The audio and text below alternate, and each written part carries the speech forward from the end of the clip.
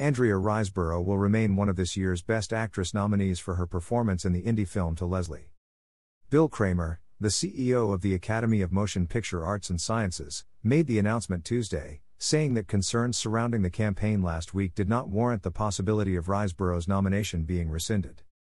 The Academy announced on Friday it would conduct a review of the campaign procedures for this year's Oscar nominees.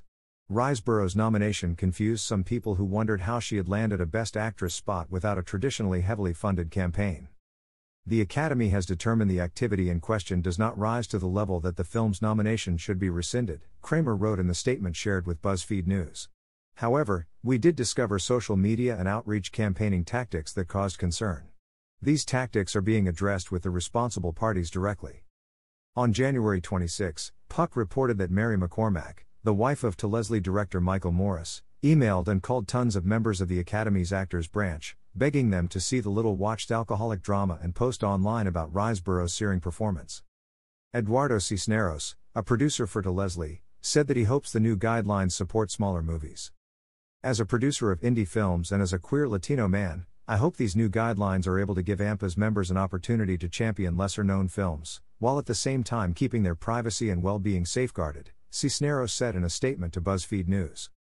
In his statement, Kramer added that the changes regarding campaign rules will be made after this year's Oscars season and will be shared with Academy members to help create a better framework for respectful, inclusive, and unbiased campaigning. The Academy strives to create an environment where votes are based solely on the artistic and technical merits of the eligible films and achievements, he said. Over the past few days, actors like Marc Maron and Yellowjackets star Christina Ricci defended Riseborough's nomination. According to Deadline, Ricci, in a now-deleted Instagram post from Friday, criticized the idea that only actors and filmmakers who spend a lot of money campaigning should receive nominations. Seems hilarious that the surprise nomination, meaning tons of money wasn't spent to position this actress, of a legitimately brilliant performance is being met with an investigation, Ricci wrote, per Deadline. So it's only the films and actors that can afford the campaigns that deserve recognition?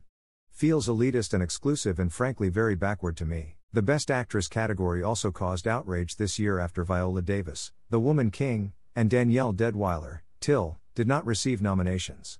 Both were nominated for Critics' Choice Awards and Davis received a Golden Globes nod, though Riseborough did not receive nods at either award show.